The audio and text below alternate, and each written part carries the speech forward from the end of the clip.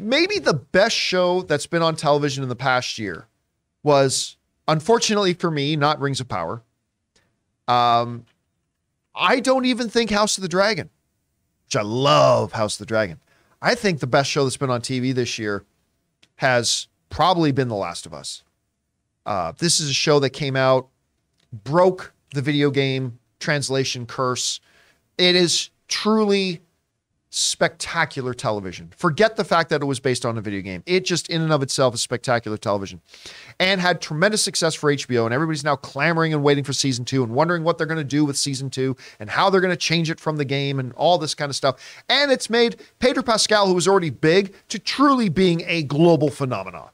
And if you have not seen his Saturday Night Live episode that he hosted, you really, really must. It's pretty fantastic. Anyway, one of the actresses in the series who I thought was fantastic, Melanie Lynskey, I think that's how you pronounce her last name, who's also in Yellow Jackets, by the way, killer in Yellow Jackets. She is apparently, according to a report here at Variety, she's kind of been pitching the idea of a prequel series about Kathleen. Oh. Now listen, I love the Kathleen character. I just love this whole idea. I'm a big fan in movies and TV shows that examine what pain will do to people. Some of my favorite movies and stuff like that are things that have that theme about what pain will do even to very good people. And that one episode of The Last of Us, when she's talking to her right-hand guy and explaining the stuff about her brother and how she turned into a monster. She turned into a monster, this wonderful, apparent, caring, loving person turned into a monster because of pain, and pain will change a lot of people, everybody. It changes us all. And she went into this whole thing about the heartbreak, about what she had to endure, and they took her brother and the loss of her brother and all that kind of stuff. And her entire image of what was good in the world shattered, and it turned her into a monster. Well, she's talking about a little bit about maybe wanting to re-examine that and how does she become that, which is interesting. This comes to us from the article in Variety. They write the following. Melanie Lynskey wants to return to The Last of Us. Only problem is, as fans of the HBO series know, her ruthless resistance group leader character Kathleen was killed off at the end of the first season. By the way, killed off in a really beautiful, beautiful way. If they wanted to go back and do an origin story, I would be there for it, Lynskey said. The story of how this woman got into this crazy position would be really interesting. Lynskey admits that she knew nothing about the Last of Us video game before she was approached about the project. I've never played a video game, she says. My thumbs don't work that way. I didn't even play Atari. I was reading books. I was reading D.H. Lawrence when I was a child. She jokes it was her husband, Jason Ritter, who convinced her to take the part. He said, you have to do it, no questions asked. I was like, but I'm tired. He was like, I don't care. Tired. Tired. He was like, I don't care. That sounds like a husband who's played the video game, finding out their wife has a chance of being in The Last of Us thing. I don't care. You go do it. Listen, again, I am not much one normally for, we can bring me back up the screen now. I'm not much one normally for going backwards in storytelling. Not that there isn't any prequel material out there that I didn't really like. There is some.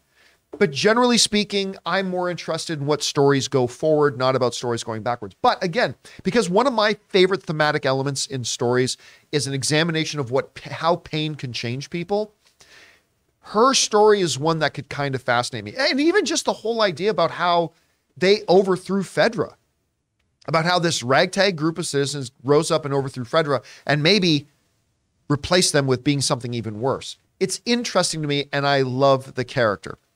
And I forget, yeah, Jason is John Ritter's son. Yeah. John, boy, he's looking more and more like his dad every day, isn't he? Anyway, Chris, you hear about this. Would you have any interest? I mean, obviously anything with the term Last of Us is going to garner some interest. Would you have any interest in a prequel series? This almost feels like a Fear the Walking Dead to the Walking Dead approach. Yeah. What do you think? I mean, first of all, you could have read Lady Chatterley's Lover and played video games. Those are not mutually exclusive. You can do both, you guys. It's totally fun. Just murdering zombies and reading about them. But I do think that this is kind of a weird idea, just because the character was so polarizing. And first of all, to everyone who's saying, oh gosh, I hated her so much. If you hated her actions, that was the point. That was the whole reason that you wanted to not agree with her. Oddly enough, I just hated how snide she was. Oh, see, I loved it. I loved her deliveries of, no, and I don't die every day. But I don't mean like the performance was great. Yeah. I just mean like if someone's that snide to me, I'm like, oh yeah, like, absolutely. Her performance was great. She does such a good job, but yeah, you're like, oh, I can't wait for you to die. But I feel like because we all came to that conclusion, we're not really going to sign up for the prequel of that. While that journey is super, super interesting, I love that. I love learning why somebody becomes monstrous. I think that's fascinating.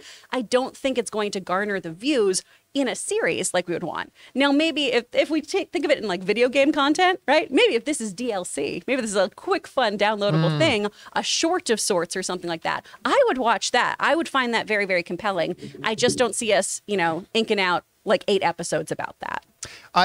You know what? While I think I would be down to see it because of the theme, I don't think it's something that will ever happen. I mean, there's just too much they could do with this world right now that I don't think that's a direction they're going to go. So I agree with you on that. Guys, question is for you. What do you think about this? The proposition of a Kathleen prequel series. I think there's a very interesting story there to tell. I'm just kind of wanting the story to go forward. But I don't know. What do you guys think about it? Jump down to the comment section below and leave your thoughts there.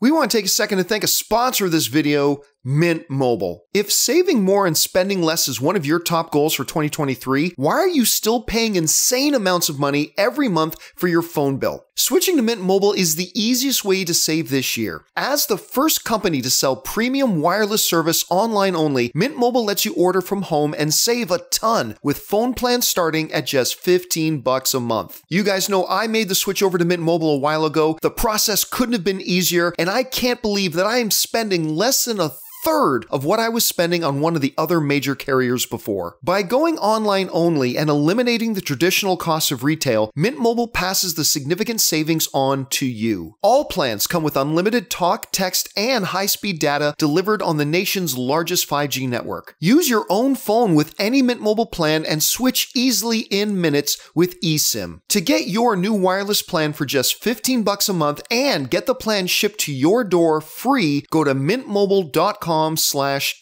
That's mintmobile.com/Campea. Cut your wireless bill to $15 a month at mintmobile.com/Campea.